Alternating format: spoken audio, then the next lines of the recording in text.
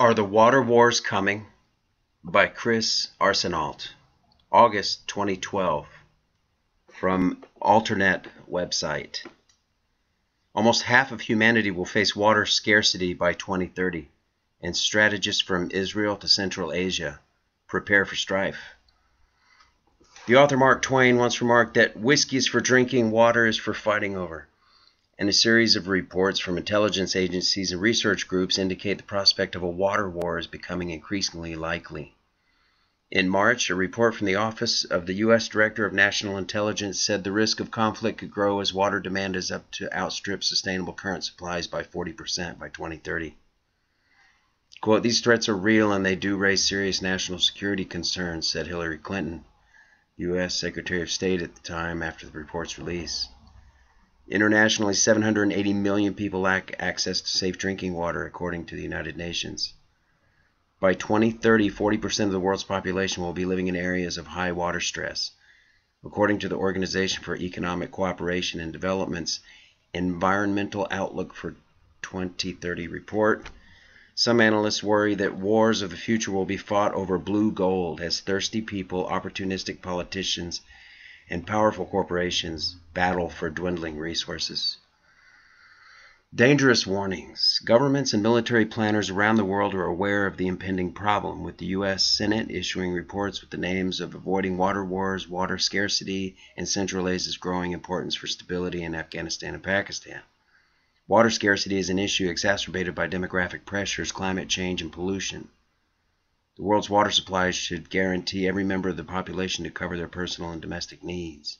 With rapid population growth and increased industrial demand, water withdrawals have tripled over the last 50 years, according to UN figures. Fundamentally, these are issues of poverty and inequality, man-made problems. Of all the water on Earth, 97% is salt water, and the remaining 3% is fresh, with less than 1% of the planet's drinkable water readily accessible for human uses. Scarcity is defined as each person in an area living and having access to less than 1,000 cubic meters of water a year. The areas where water scarcity is the biggest problem are some of the places where political conflicts are rife, leading to potentially explosive situations. Some experts believe the only documented case of a water war happened about 4,500 years ago, when the city-states of Lagash and Umma went to war in the Tigris-Euphrates basin.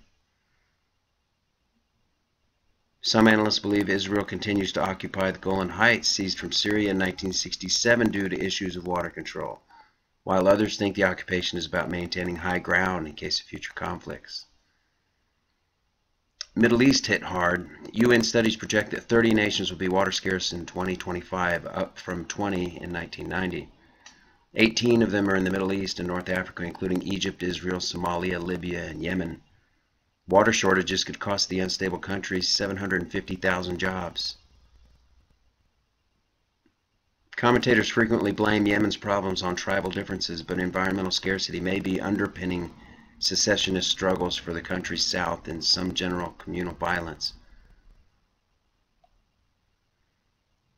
Water scarcity and potential conflicts arising from it is linked to larger issues of population growth and increasing food prices and global warming,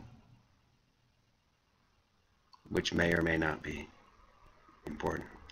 There are two general views about how these problems could unfold. The first dates back to the work of Thomas Malthus, an 18th century British clergyman and author who believed that the power of population is so superior to the power of the earth to produce subsistence for man that premature death must in some shape or form or other visit the human race. In other words, more people and scant resources will invariably lead to discord and violence.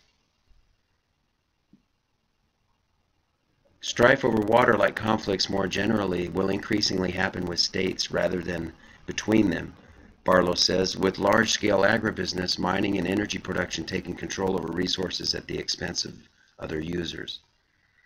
The IPCC, the UN panel which analyzes climate science, concluded that water and its availability and quality will be the main pressures on and issues for societies and the environment under climate change.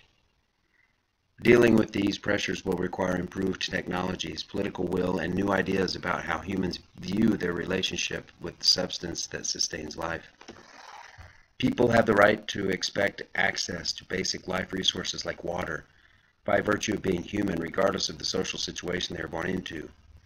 Alongside the worrying development of water scarcity, I am hopeful that we will see increasing struggles to see access to water as a right and not as a privilege. Thank you everyone for coming to Plain Mundane Show. I'm Alex Aquarius. Please hit like and subscribe and ring the bell for notifications. I'm out.